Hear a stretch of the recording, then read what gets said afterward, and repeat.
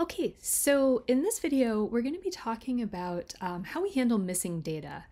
And this is a reality that we can face in quantitative research for a variety of reasons, such as getting incomplete survey responses, losing participants to attrition, or even errors with our technology, even just recording the data.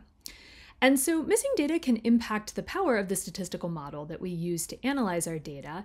And this can be even more critical in research domains where large sample sizes are not the norm, and researchers feel that they cannot afford to remove entire cases if one data point from that case is missing, for instance.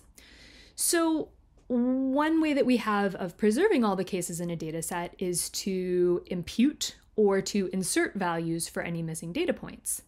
But as with many aspects of data analysis, there's more than one way of doing this, and the technique that we choose can impact the results of our study. So similar to the way that we handle outliers in data, we need to approach handling missing data in a principled and transparent way.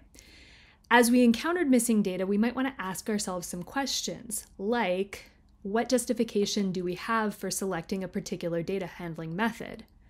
And how does this method impact our overall results compared to other possible methods for handling missing data? And finally, are we being transparent in reporting the decisions that we've made around handling missing data, including their potential impact on our study findings?